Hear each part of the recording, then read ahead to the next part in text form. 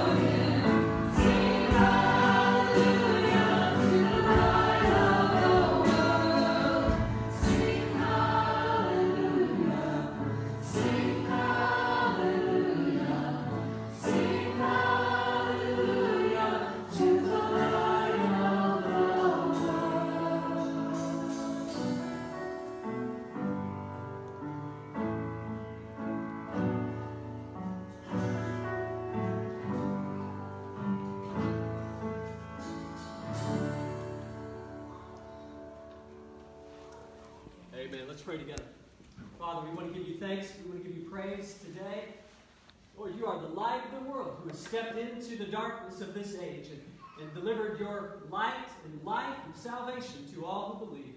And we are grateful and we glorify your name today. And thank you, God, that we can come together and celebrate and to honor you and to worship you in this place. Lord, as your people are gathered here this morning, I pray that the name of Jesus would be high and exalted. And if there is even one person here who does not yet know Jesus as Savior and Lord of their lives, that today, this may be the day when they return to you and be saved. We pray this in Christ's name. Amen. Well, again, we are so honored. Woo! This was a little bit hot. We are honored that you are joining us today, taking time out of your holiday Christmas weekend and spending it here in the house of the Lord. Appreciate all who came on Friday night as well. We had a very nice turnout and a beautiful service then, and grateful for all who are participating here today as well. So we want to just thank you. Thank you for being a part. To me, there's nothing like gathering with the Church of God to worship, and I love that we can have the opportunity to do that. So I want to thank you for being here. And just a couple of things you'll want to note in your bulletin. In terms of giving, we're going to talk about Lottie Moon in just a little bit. I'll just say this word of appreciation and thanks to all of you, though, for your faithful, ongoing support. We do come out with special offerings from time to time, and all y'all seem to rise to the occasion and give very generously and joyfully in those times. But it is your week out, monthly giving that enables us to continue doing what we do, ministering as we do here in this community, and reaching into the uttermost parts of the world through those gifts, cooperatively speaking. So just a word of thank you for that. A couple weeks ago, we did approve the 2022 budget as well, and look forward to see what God's going to do in 2022. Of course, I have no crystal ball, and I'm sure neither of you do either. We thought 2021 might be better than 2020, and I'm not sure if it was or not. It is what it is, you know, and who knows what the next year is going to bring. But we are grateful that God has called us together and appreciate your support in every way. Also, want to say a note of check the Christmas post office box over here on your way out by the office doors. Many of you have a stack of cards in there that, you know, if you don't pick them up now, I mean, you've already missed Christmas Day, right? But that's okay. You know, you can still take them. So go ahead and please take those cards. Otherwise, they just sit and go to waste. But make sure you check that today if you will. And then, the final thing is, I have a ring that has been found. If you are missing a silver ring with a blue stone on it, this is yours, or if you know somebody that is. So,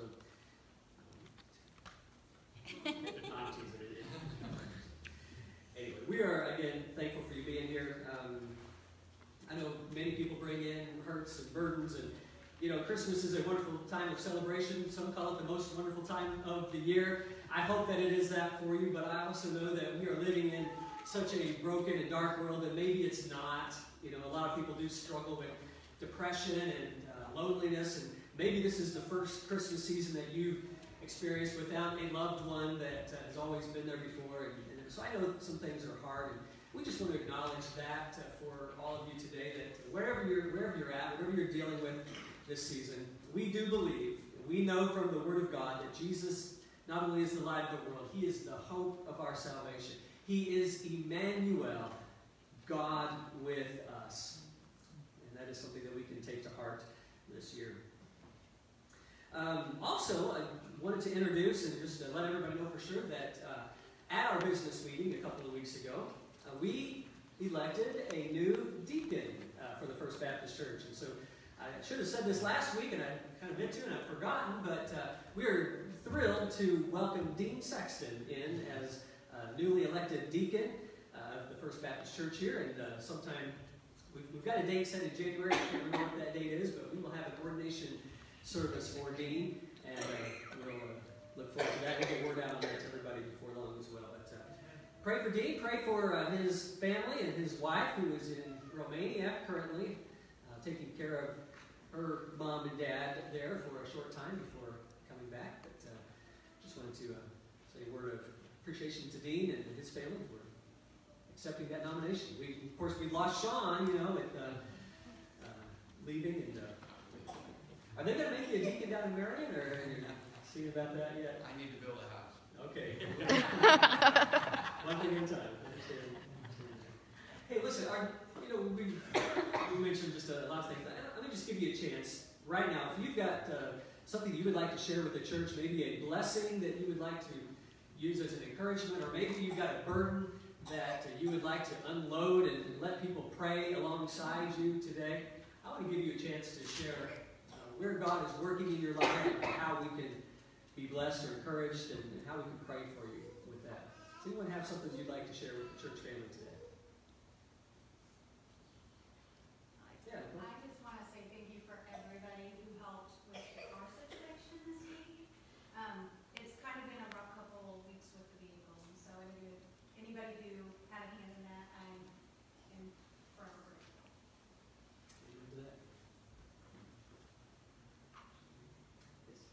I would like to share this with you. It's a big blessing to me. Christmas morning, my brother called me to wish me a Merry Christmas. He's close to my age, and I've prayed for him many years, and he told me that he had found Jesus. And I just encourage you, don't ever give up on praying for that one you're praying for. It was a good long conversation. I said, why have you never told me what you believe in? He said, well, I just now come to that, where I believe that. And Jesus is one. So, what did you all do? Praise the Lord for that. Yeah, great word. Never give up. Never give up in praying for someone's salvation. God can do amazing things. Thanks for saying that. Yeah, Mom? Going to have another baby in our family. My oldest grandson sent us the good tidings. Oh, wonderful. Hey, congratulations on that as well. Yeah. All right, so Steve's hand, and then I'll catch Scott up. Sonia's brother Justin was here for the week. Big blessing, and Sonia did real well with her staples. Back we had it taken out, and the worker said she put her hair in the shower for a long time. Had 2 weeks with no hair wash. Very good. Glad to hear that. Scott? Just want to say what a blessing it was to have Italy here with this candle service, and you got her kind of roundabout way, you got her up there to sing with me. And now she's struggling, but we're just glad that we could have her here, and I want to thank the church for having services like that where we can encourage her to come, because right now she's not ready to come here. Amen. Thank you. Any others this morning would like to share a word? Well, let's take a moment to bow again in prayer. I'm just going to give you, here before I pray corporately, just a moment in silent prayer, just to take your hurts, your needs to the Lord, the one who invites you to this throne of grace and promises that there you will receive mercy and find grace to help in your time of need. So let's just spend some time in quiet prayer first.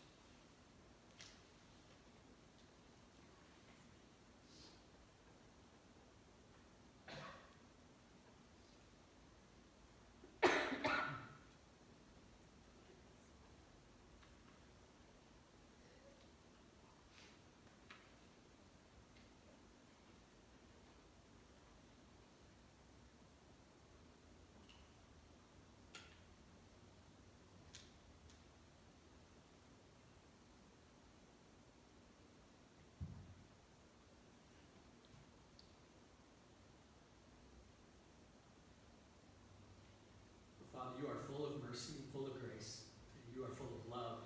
You invite us to cast all of our cares upon you because of how much you care for us. And Lord, I pray that as we lift up these cares to you today, Lord, that you will not only hear them as we know you will, but that you will come to our aid, come to our rescue, pour out your goodness and your love toward us here today. Father, we also rejoice in the praise reports that we have heard this morning, and thank you so much even for the salvation of Sue's brother. And Lord, we pray that you will continue to burden our hearts to keep on our knees praying for those who we know that do not yet know you as Savior and Lord. And Father, that we will not only pray, but we'll keep praying with faith and expectation that you will do a mighty and miraculous work, a work that only you can do so that you get the glory for it all. Lord, make our hearts burn with a desire to see the multitudes come to faith and salvation in Jesus. And Lord, just reignite a passion in our own hearts for your honor, for your glory, that your name would be high and lifted up and exalted above all things. And Lord, as we come together in this time of worship today, may every song, may every word spoken, may every interaction and conversation and fellowship that we enjoy together all glorify your name, building up your church, the body of Christ, and better equipping us to go out into this spiritually dark world and shine your light of salvation. We pray this in Jesus' name. Amen.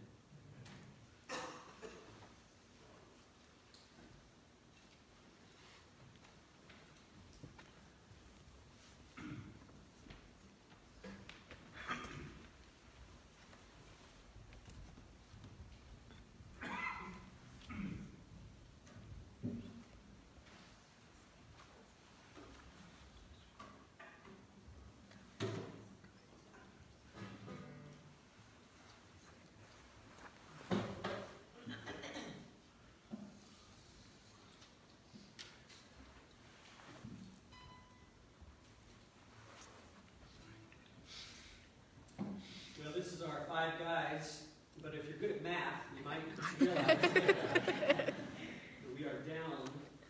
We tried to encourage Sean to play with this, but he came up with the excuse of a broken finger and he couldn't do it.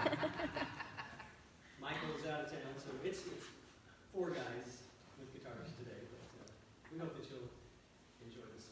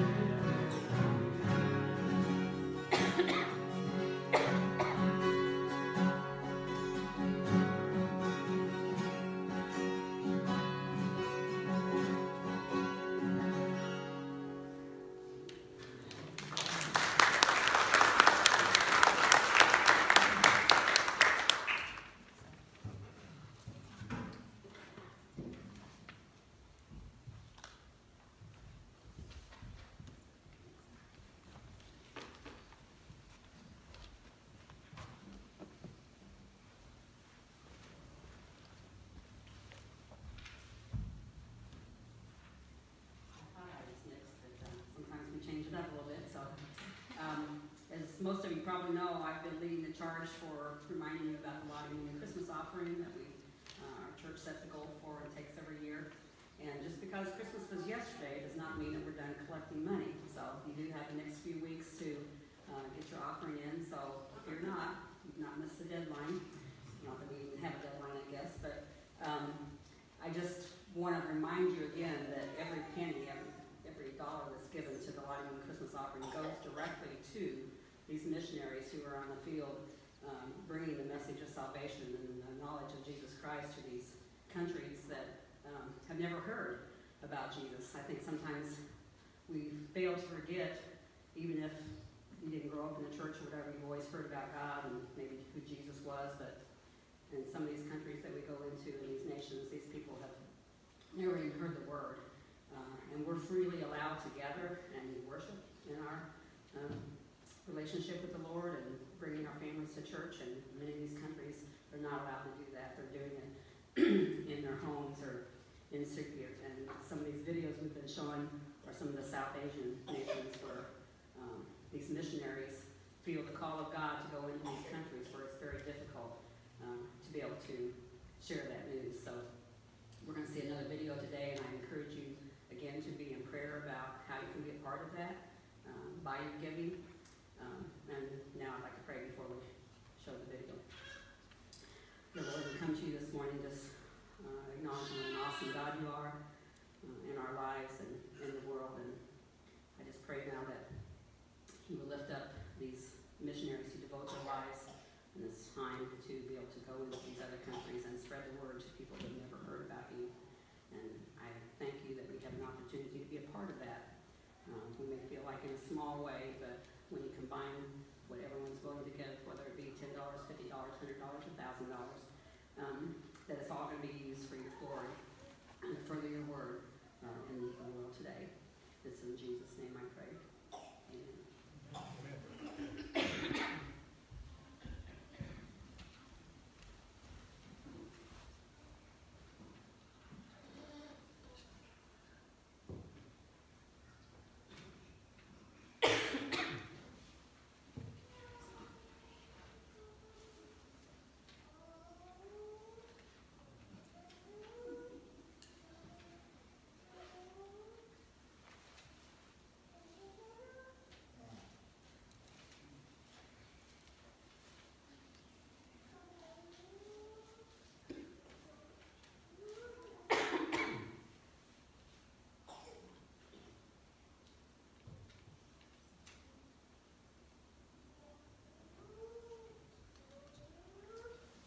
No video today.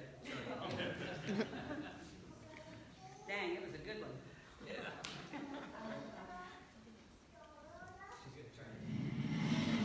When I first came, I thought I was capable for the task.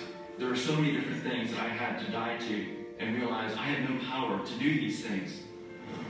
I'm just asking God to do for them what I cannot do. Show yourself to your people. Show up.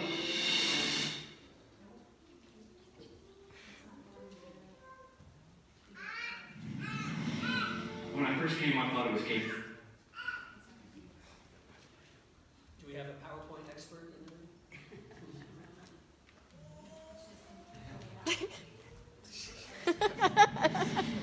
When I first came, I thought I was capable for the task. There were so many different things that I had to die to and realize I had no power to do these things. I'm just asking God to do for them what I cannot do. Show yourself to your people. Show up. We want to go to where there was losses, northern Mozambican coast. The centuries of Islam that were there, which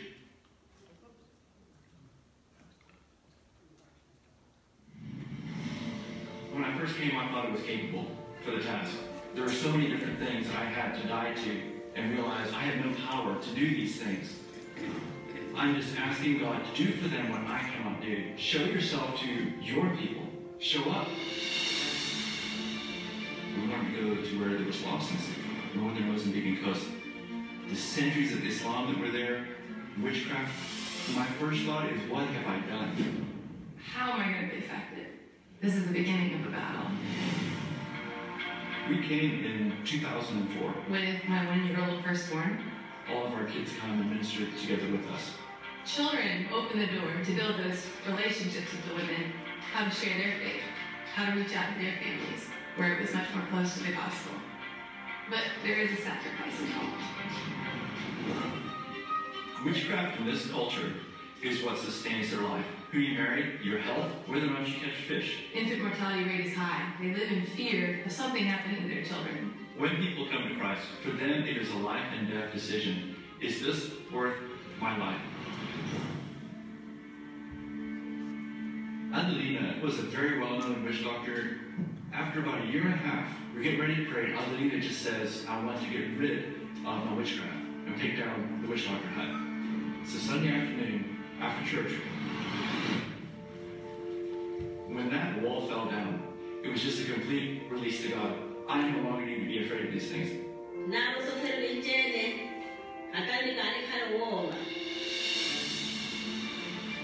Our work in the local village is spread across the bay through the influence of family members. They make professions of faith. We're starting to see national believers go out as missionaries through persecution, through hard times. God has galvanized their faith far beyond anything that I could teach. Be still and know that I'm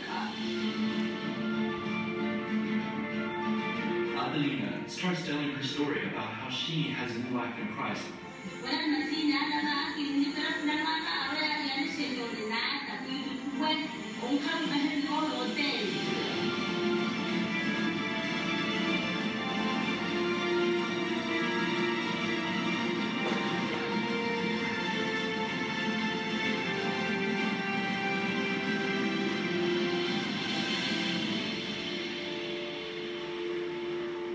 God has been faithful to show himself in ways that I never would have expected him to show himself. It's only the work of the Holy Spirit. That tide is turning, momentum is building, that God's kingdom is coming to this coastline.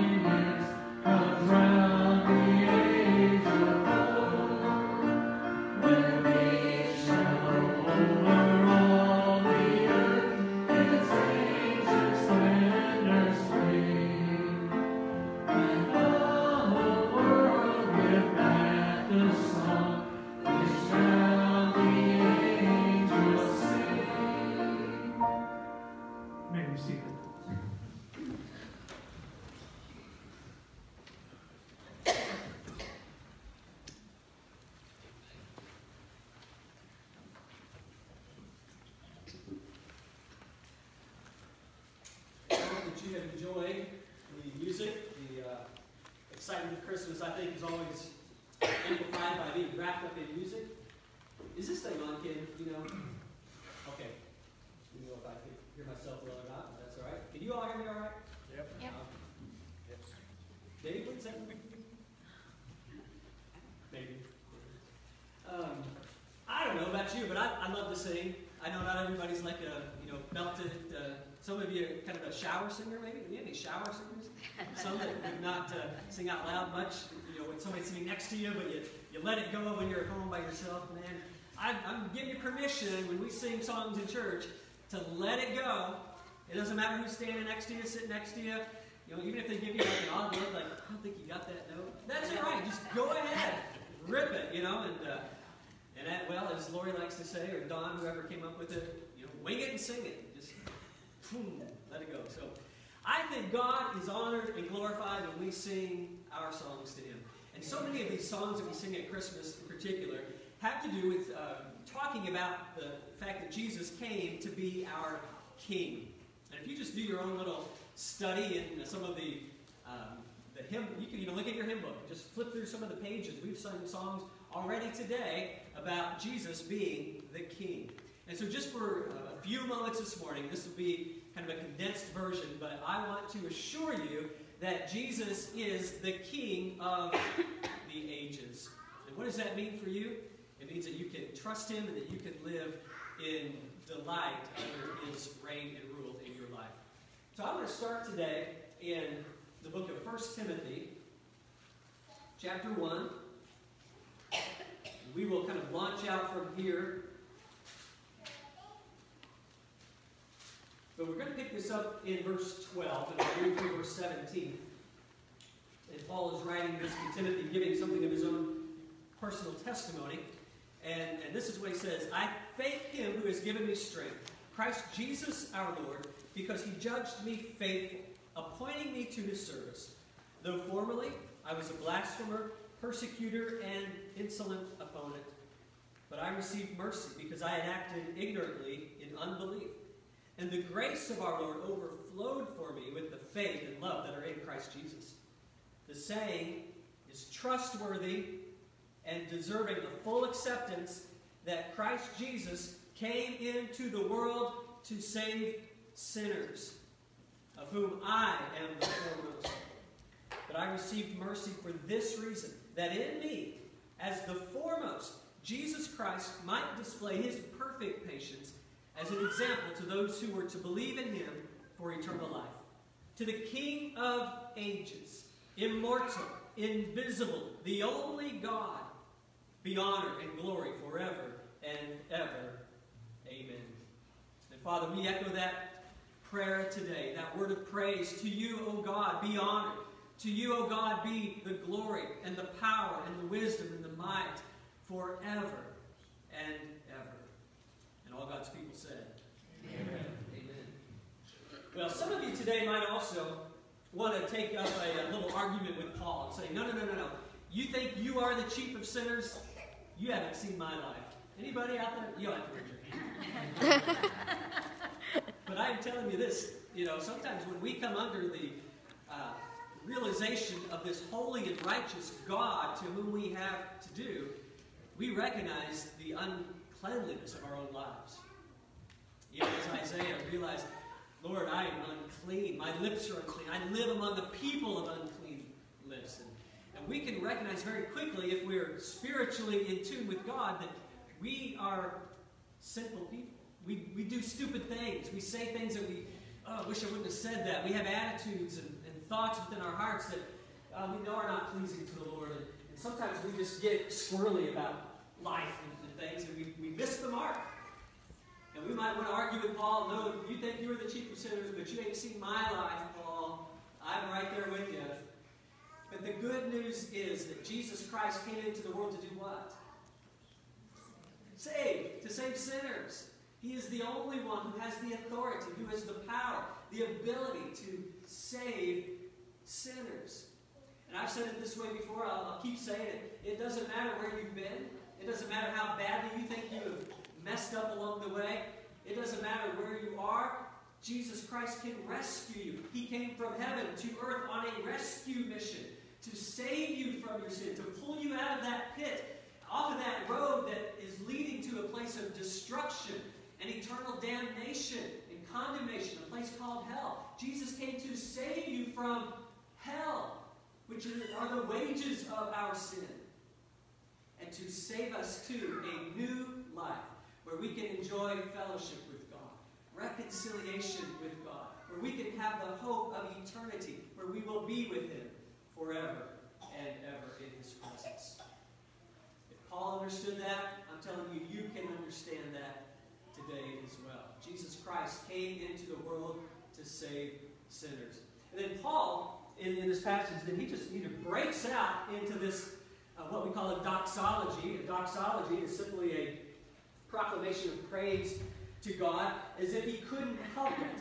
Because when he thought about what Christ had done for him, he couldn't help but overflow and burst forth in this expression of his praise to the Lord. When Paul thought about the mercy of God, his overflowing grace, the faith and love that are found in Christ Jesus, when Paul thought about the calling that God had given him, appointing him to his service, when he thought about his perfect patience that Christ had shown toward him, he could not help himself but burst forth in this expression of praise.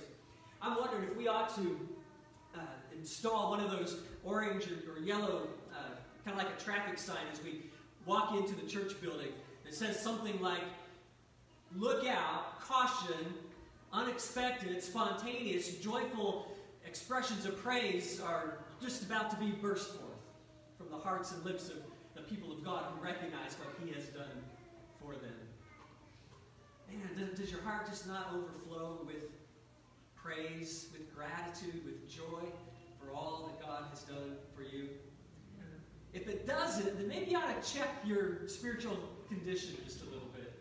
If you can sit there and think, I can take it or leave it, this whole salvation thing, well, then you're probably leaving it, because it ought to excite our hearts. It ought to well up within us with just a joy that nothing else in this world can possibly give to you. Paul understood that. And so what I want to do in just 2 minutes here this morning is tell you a little bit about this king that Paul knew, a little bit about the king that you can know in your life as well. Can you go ahead and hit that? Yes. It's like Paul says that he is the eternal king.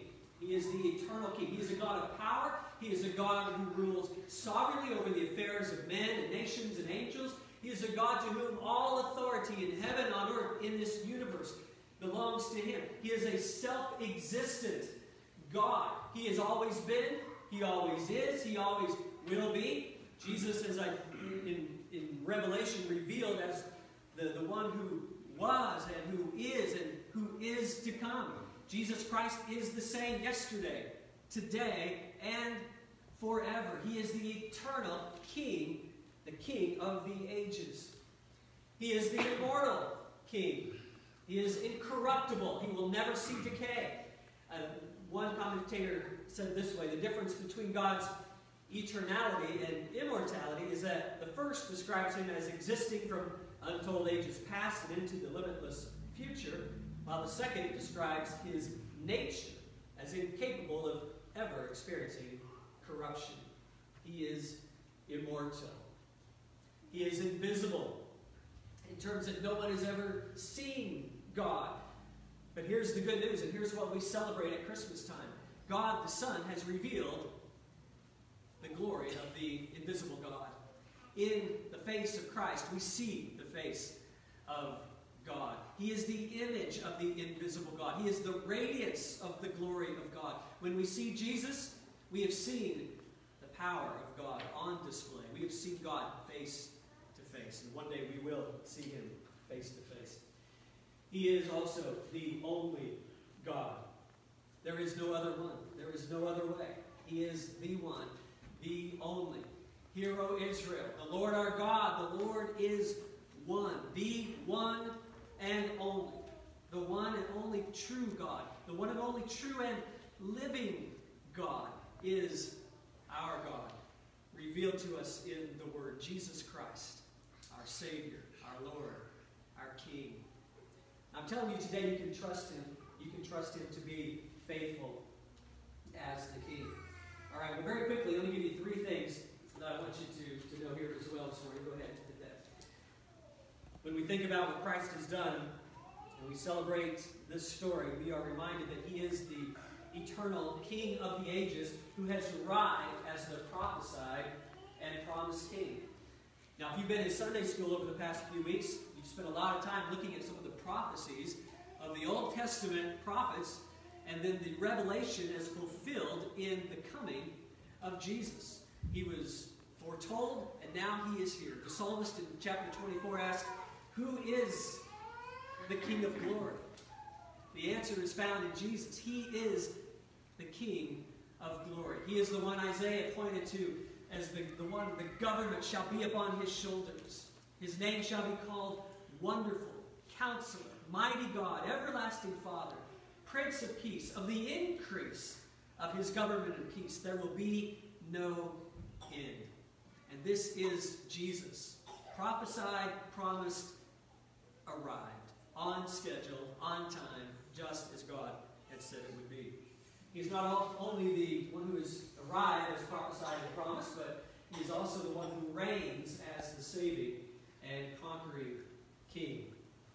Now we see in the scriptures, in some of the favorite traditional stories surrounding Christmas too, of the tributes that were brought to Jesus. And you can't help but think of the wise men, first and foremost. We call them wise men. The Bible describes them as magi. I don't know what the right word is. They were of kind of a priestly line. So the song We Three Kings of Orient Are might actually be better titled We Undisclosed Number of Mystical, Priestly, Astrologically Adept Scholars of Eastern Geographic Region Are. That doesn't quite flow in the song really as well, but whether there were 3, whether there were more, who knows? But they brought their gifts, attributing to Jesus, the King, the worship and the glory and the honor that was due his name. They came into Jerusalem, remember, saying, where is he who has been born King of the Jews? They recognized. Somehow God put it within their hearts to recognize him, to want to seek after him. And they show us a great example of what it means to offer up treasures to him, to bow down and worship before him, and to honor him as the King that he is. So Jesus reigns as the saving and conquering King because he has come to inaugurate his reign and his rule now, even as we wait for the consummation of all things that will eventually belong to him and his kingdom for all of eternity. Boy, the Bible gives a lot of help for us to understand what that kingdom reign looks like.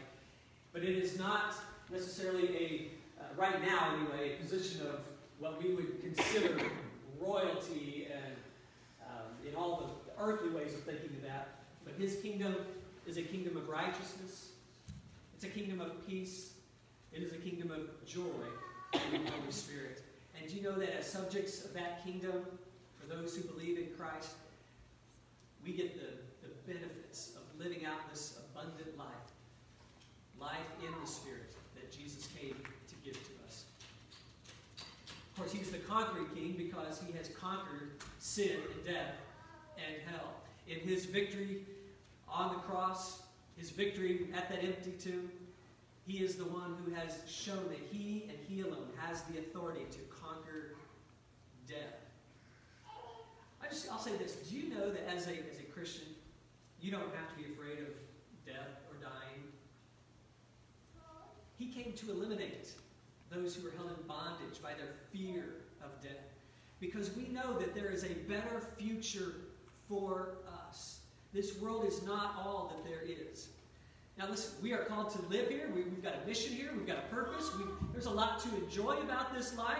And we love God's grace and his mercy toward us here. But there are better things yet to come. He has promised that to us. And we need to keep our eyes fixed on that eternal kingdom because that helps put things in perspective now.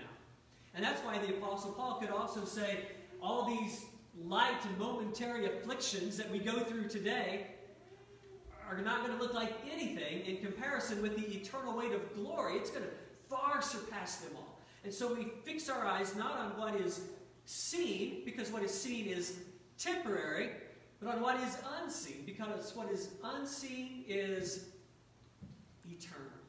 And in that eternal kingdom, we will live under the righteous and just and perfect rule and reign of Jesus forever and ever and ever. And it is going to be amazing. It is going to be more wonderful than anything you could possibly begin to imagine today. Somebody needs to hear that today, because life is tough right now, isn't it? There are things that you go through, and we've got 2022 peeking around the corner at us right now. I don't know what's going to happen. We've still got this COVID thing hanging out there, and who knows? I may not be here this time next year. I'm not trying to be morbid, I'm just saying life is uncertain. We don't know what's going to happen. But we do know what will happen eventually. We will be in the presence of God as believers in Him. He is the saving and conquering King. And thirdly, finally today, Jesus will return as the glorious and eternal King. One day, every eye will see Him. He will come not as a baby in a manger. He will come with great power, great glory in the clouds. He will call to His angels to gather His elect from the four winds, and we will be caught up together with Him to meet the Lord in the air. The trumpet is going to sound. It is going to be an incredible sight, an amazing sight. He will come as the King in power and in great glory, and He will reign forever and ever and ever. Are you ready for Him to come? Are you ready for that day when there will be no more tears, no more pain, no more sorrow, no more hurt, no more betrayal, no more angst, no more of all the junk that we see in our world today? The darkness will be completely and eternally dispelled by the light of Christ. The government's here today. We live under a good government compared to the rest of the world. I am grateful that we live under the government we are in today, but this government today will have nothing compared with the gracious government of God for all of eternity. He is the King of the ages. Well, let me give you some things you can take home. How do you live as a subject in that kingdom? What does it mean for us to know that Jesus is the King? I've alluded to some of these already, but I'll just say this very quickly. Give you 4 things. I did not put this on the screen. You can jot it down if you want. Number 1, bow in reverence. Just bow in reverence, in worship before Him, acknowledging that He is the all-gracious King. He is worthy of our honor. He is worthy of our praise. He is worthy of all glory. That's what Paul was talking about there. To the only God be honor and glory forever and ever. Number 2, rejoice in His salvation. If Christ has saved you from your sin, rejoice in it. Thank Him constantly for that. Live it out. Live in the joy of the salvation that He has intended to bring to you. This world cannot offer you that kind of joy, but Jesus does, and He gives it to you. Live as a child of the King with that joy. Number 3, delight in His care, His protection, His provision for your needs. Our government today does provide, thankfully, some safety nets for those who most need it. That's a good thing. I'm glad that our government cares. Not every government does that. There's a lot of places in this world you don't have any of those helps, protections. But I'm telling you this, in the kingdom of God, you have everything that you ever needed. Everything that you could want. Everything that is helpful, beneficial, good for you, you will have it. And you've got it even now in Christ Jesus. You have Him, the fullness of all things. So we need to live just with gratitude under His grace, His provision, His protection, His help that He promises to give us here and now and for all of eternity. And number 4, submit gladly to His will. If He truly is the King of your heart, wouldn't you want to do what He asks you to do, what He commands you to do? And wouldn't you want to do it with joy, with delight, with gladness, and not just as an obligation or become a chore or drudgery in any way? If your obedience to God is out of kicking and screaming, you know, and dragging your feet and say, oh, I don't really want to, but God tells me I've got to do this, and so I guess I'll have to do it. You're doing it wrong. That's not the way it should be. When Jesus says, I want you to go, we ought to say, Lord, here am I, send me. When he calls you to pray for somebody, it ought not to be a matter of, well, let me wait till I clear my schedule, and if I get around to it, if I can find time. You get on your knees and you start praying for that person. When he asks you to go out of your way to show love and compassion and care and serving somebody in a need that they might have, you don't wait around for somebody else to do it. You go and do it. You show mercy just like the Savior showed mercy. When he calls you to a task, it ought to be the joy of our heart to say, Lord, here I am. I'm ready to serve. I will do what you want. And I'll do it with gladness. I'll do it with joy. That's what it's like to live in this kingdom of God. The one who is the King of the ages, who is the King even now. And it is our delight to be subjects of that King. We're going to close today with a final Christmas song. Maybe there's somebody here who does not understand what it means to be a child of the King because you've never trusted Jesus as Savior and Lord of your life. Today you can do just that. You can come to him in repentance and in faith, turning away from your sin, confessing that you are a sinner in need of a Savior, and you can find forgiveness in his name right now, simply by calling upon him to be Lord and Savior of your life. Father, I pray that you will move in the hearts of your people, even here and now. And for those who might be considering taking that step of faith, God, I pray that your Spirit would convince them in an unmistakable way that Jesus is the one and only King, worthy of our praise, worthy of our adoration, worthy of surrendering our lives wholly and fully to his will. And friend, if that is you today, I want you to know that you can offer up a simple prayer just like this.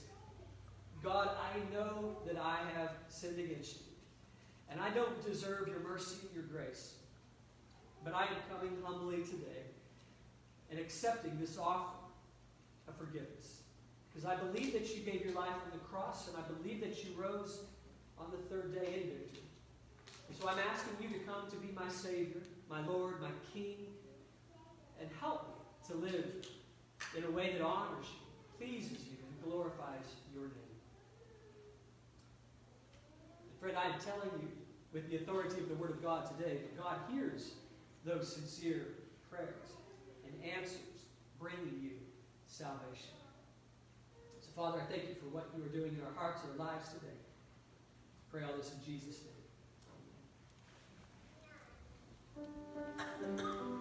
Would you stand as we speak?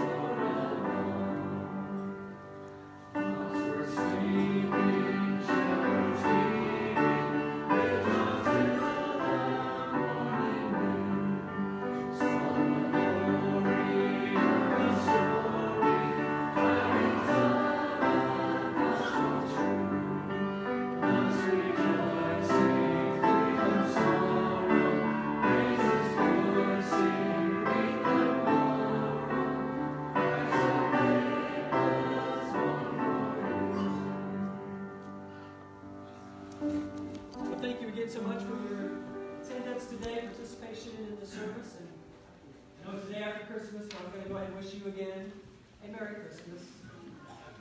God bless you into the new year.